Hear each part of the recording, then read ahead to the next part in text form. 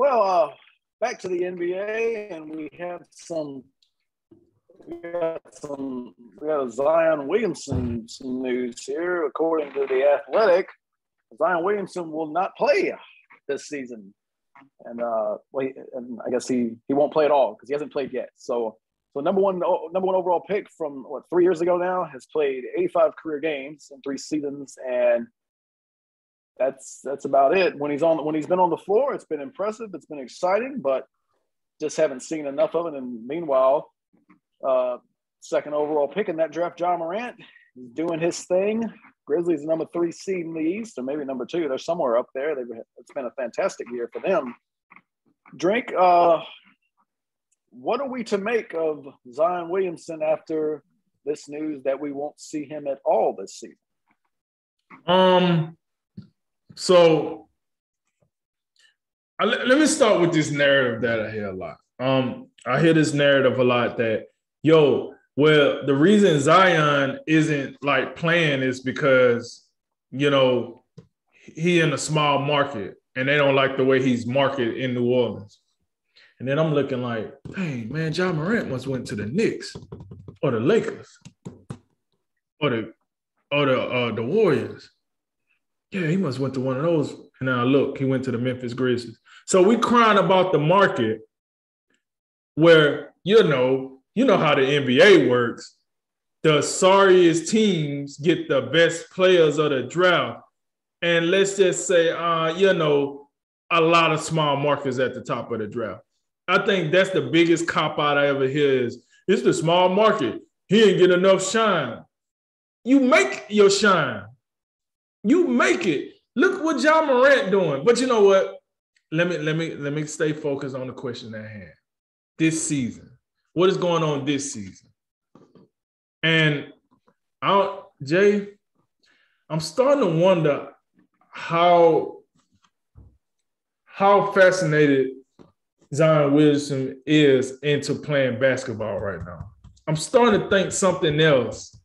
Like, I hear this injury thing. Zion 20, 21? He usually don't take a young man that age that long to bounce back from an injury. Definitely not a full year.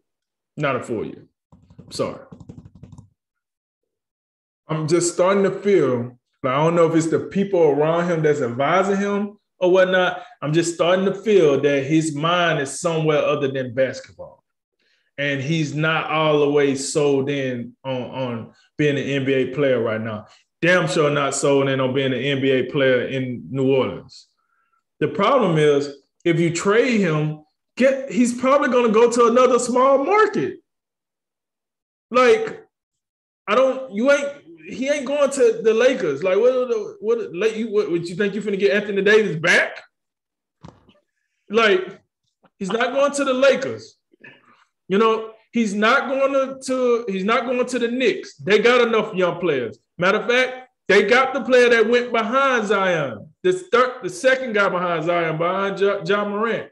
And he seems to be panning out pretty well for the Knicks. So you're not going there either. You're not going to Brooklyn for obvious reasons. I'm just trying to figure this out. Like, where the hell you want to go? Minnesota? Oh, yeah, that's big mark. Minnesota. We'll give you D'Angelo Russell and what's the dude? We'll give you Anthony Edwards sign Nikes because you ain't gonna get him. We'll just give you a souvenir. Like, I'm trying to figure out, like, what are we doing? Like, he's supposed to be the next best thing since sliced bread. He's the next best thing since COVID came out because he ain't hitting on nothing right now. I'm sorry to say. And he's probably one season away from us questioning how close he is to being a bust if he pull this again next season.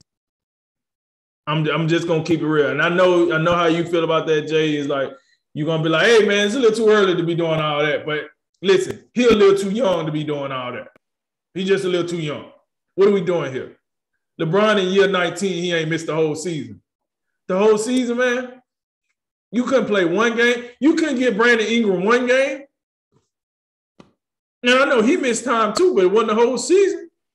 You couldn't even give CJ McCullough a phone call. Hey, man, welcome to New Orleans. I'm glad you're here. I'm going to need you, baby.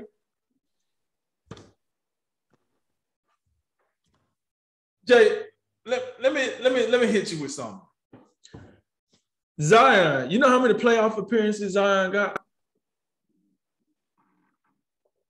0. You know how many playoff appearances Ja Morant got? 1.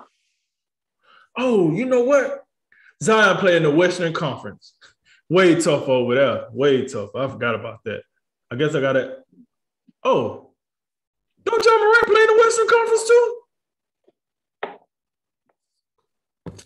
Well, I guess there go that excuse. Oh, guess what? Hey, Jake, one more question for you. How many playoff appearances do RJ Barrett have? The guy that went number 3 overall. 1. Oh, shoot. Well, they only been in the league 3 years. Drink. Like, what are we talking about? Like, they only been in the league 3 years. I mean, how many playoff appearances you want them to have? That's my point exactly. I don't have a problem with Ja Morant. Ja Morant going to have 2 because he's making the playoffs this year. RJ Barrett, they got a chance. We'll see. Memphis is definitely making the playoffs. There's no ifs, ands, buts about it. And Zion has yet to smell the postseason. The closest he got to the postseason was the bubble that they rigged for him to get into the postseason, and he still didn't get into the postseason. Look, man. Yeah. I'm just saying, man, it's starting to upset me a little bit. Ja Morant show out here looking like lip service. He show out here, girl, you look so good, girl. After like 6 shots of Hennessy, girl. Hey, girl.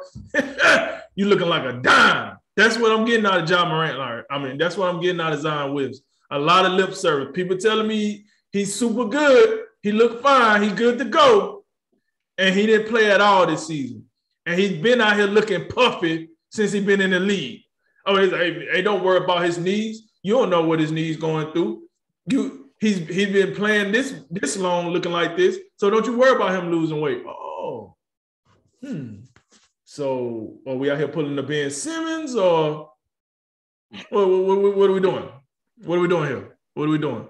So look, to be real with you, Jay, I'm telling you, if Zion don't come back next season and be something worth talking about, if he can't come back at least be in the conversation with Ja Morant next year, I'm sorry, man. He gonna be looking like a bust to me. Over to you, man. Yeah, this is just odd. This is an odd story because it felt like you go back and read some of the updates on him. You had I think in November he was cleared for basketball activities, and then he had a setback in December, and it's okay. Now he's ready. He's gonna go back to basketball activities, and now got something else. I mean, we got to wait some more, and it's still like now we're to the less than a month in the regular season. It's like never mind. It's no playing. And like so, I don't know what quite to make of it. It's everything's. I can't really speak to. I don't have any information on the small market angle, or that how much does he want to play, or I don't want to go there.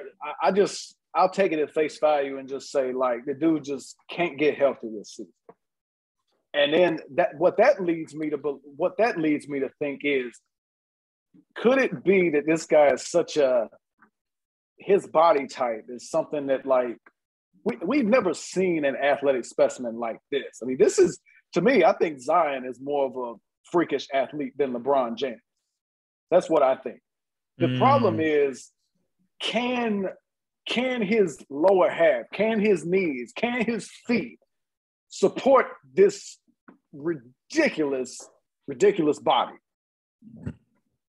I think that's the biggest question I have. And is that why we just, I mean, you think about it, it goes back all the way to his season at Duke when he blew a tire. We never seen that before. Like, it's like, oh man, the shoe company, this is BS. Like, what the, I mean, how, It's Zion Williamson. Like we've never seen a guy with this body type. This is, I mean, I don't know what you do. That's where I'm at. I do hear you, and I do think like and I think the bus thing is relative, and it's health related. Because when he's played, he's been a force. It hasn't turned into winning a playoff at a high team rate or anything like that. I got you. I understand, and I agree.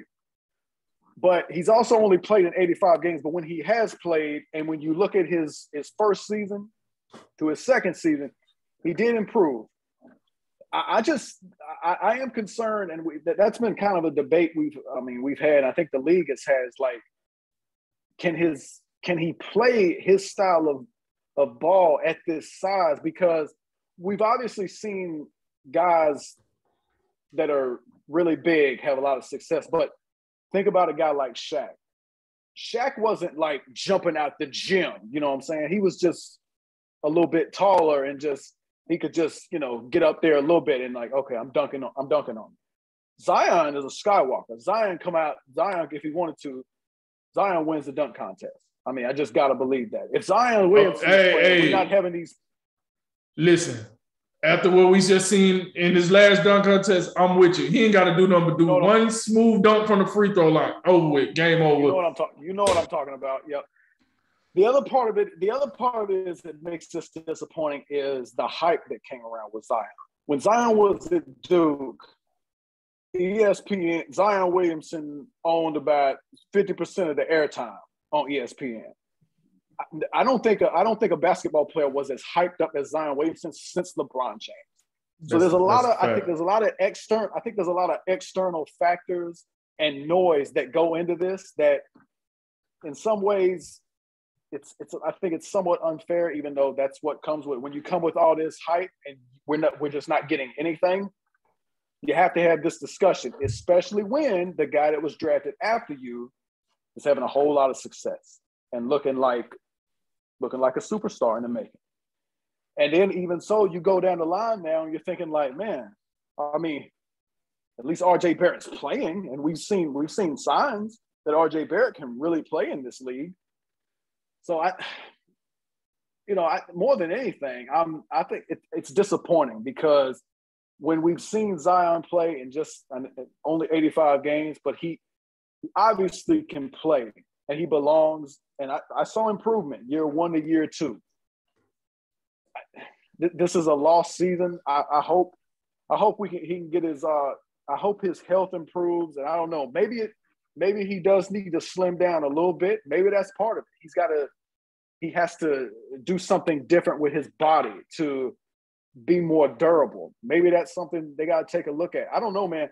But I'm gonna tell you, if you're New Orleans, do you remember the absolute jubilation on lottery night? Lottery night, won yeah. The lotto, and the front office was in there just like, I don't know, man. They out there, damn near crying. It's just overjoyed, like, oh, we got Zion. And they're like, what they in there doing now? Like, well, this is just in a 365-day waiting room, like I really wonder like what they've got to be thinking. At this point, I can't even like open up trade discussions because I don't even know what his value would be. And like, I don't know who would want him because we haven't really seen anything. You're getting similar. It's almost a little bit like Joel Embiid, what he dealt with his first couple of years. I don't know. It's maybe, I don't know, man. Maybe they need to be on the phone with Philadelphia and try to figure out like, how did y'all get Joel Embiid healthy? Because process. Nowhere near the process. Nowhere near the same body type. But Embiid obviously had a lot of injuries that really hampered him early in his career. All I can say is I hope Zion gets it. I hope his body is able to be more friendly to him next season. And we see him on the floor so we can actually evaluate him properly because I can't do a proper evaluation when I'm not seeing anything. It's frustrating and it's disappointing because we have nothing and we have the dude picked right after him just playing outstanding in Ja Morant.